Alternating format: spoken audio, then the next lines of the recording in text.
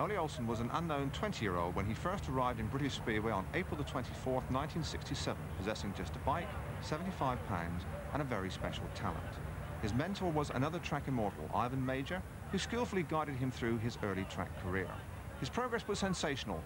By 1971 in Sweden, he was crowned World Speedway champion for the first time, and it was obvious there were more titles to come. Here he comes, and let's just let the crowd at Wembley take over to salute the new Speedway champion of the world, Ole Olsen of Wolverhampton in Denmark, and here he comes now.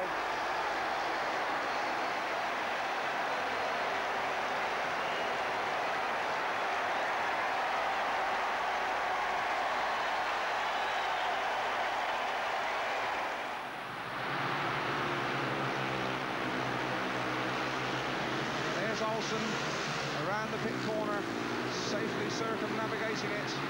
Simmons has tried hard, but he's just got a lap to go. 344 metres for Ole Olsen, and that world crown, and the pictures and the noise will surely tell their own story.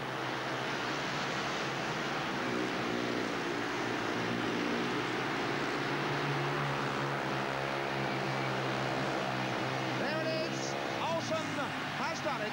Ole Olsen, the Great Dane, proving to be one of Speedway's all-time greats, his third win, and he rightly is jubilant.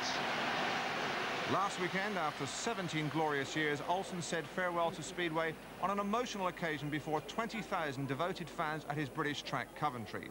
The sport could hardly have paid this man a bigger compliment, because the field for the 1983 World Final reassembled to ensure that Olsen bowed out in style.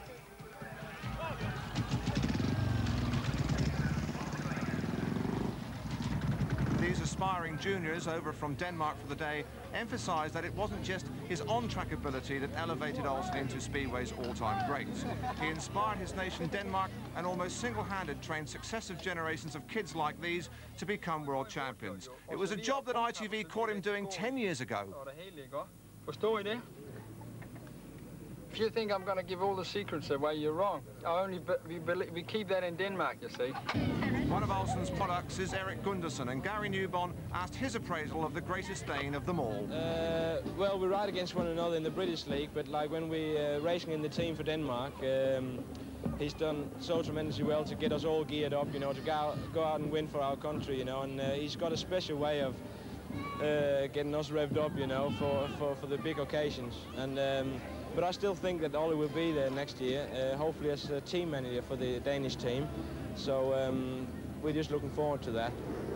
Although clean and classy in style, when team riding, Olsen's tactics could be ruthless. And again, it's Olsen who's made a very clean start. He leads it. In second place, it's Muller. Nielsen trying the hard run around the outside where the dirt is, and Olsen is shut it right down, and down has gone Muller, and down too has gone Gilgen Reimer. And it'll be interesting to see again, because it looked as though Olsen almost got off and stopped to bulk Egon Muller there. Muller is still down to allow his partner to come through. Now at the end of another era, last weekend showed Olsen still in vintage form. The thorough professional, master track tactician, totally in control, and showing at 36 that he can still show many of his own brilliant protégés the fastest way to the checkered flag.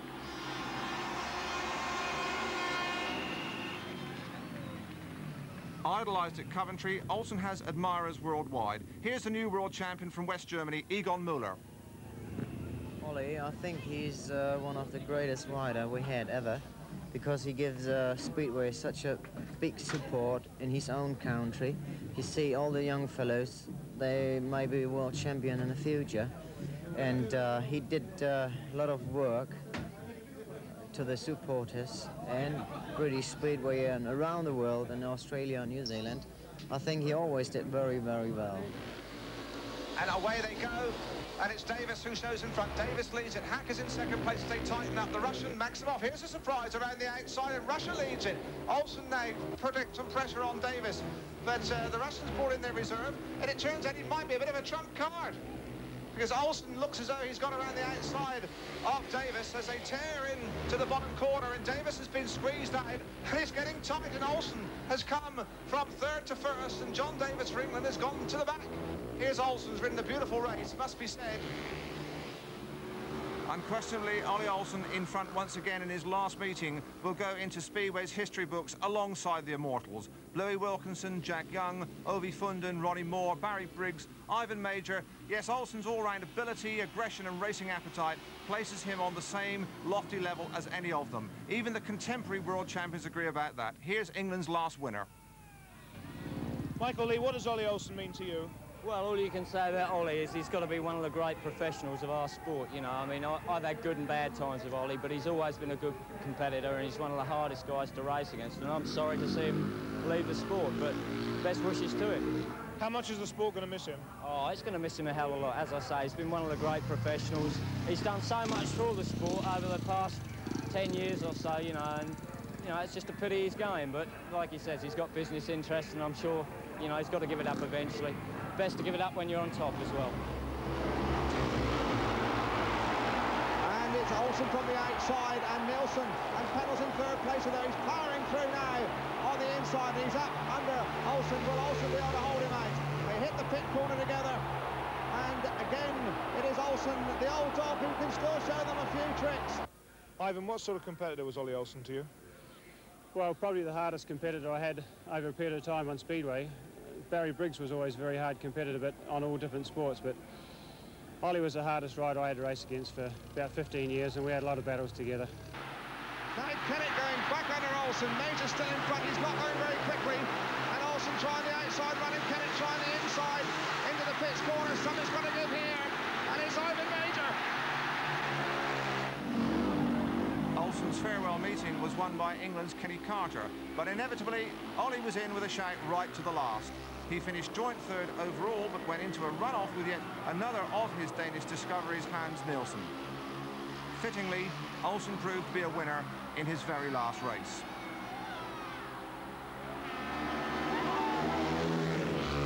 The shy Scandinavian kid who came to England almost skint, fired only by his own ambition, leaves Speedway as a millionaire. No one begrudges him a penny. He's earned it.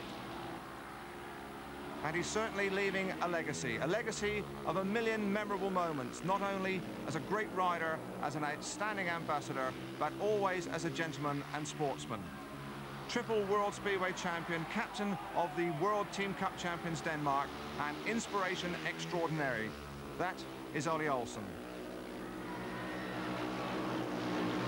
But at the storybook end to a Danish fairy tale that has come true, World Speedway today will experience sadness that the final checkered flag has fallen on the career of Ollie Olsen. He's one of the greats and possibly the last of them too, in a Speedway world where machinery is rapidly becoming more important than the men who ride it.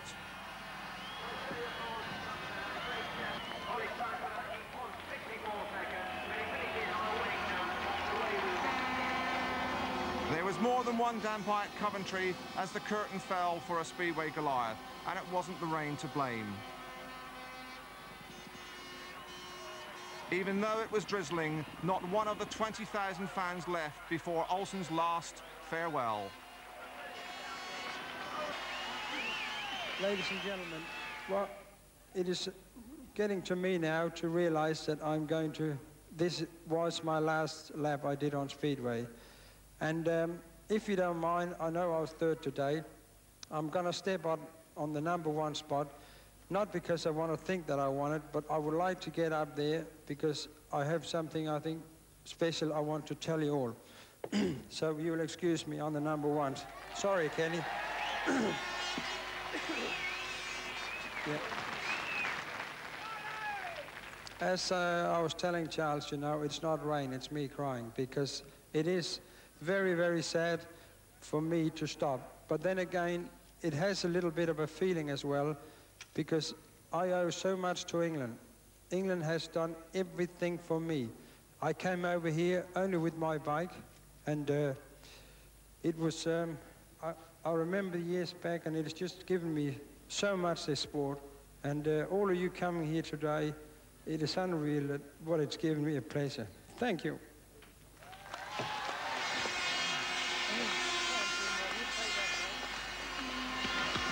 The fireworks spell it out. Olsen will be sadly, sadly missed.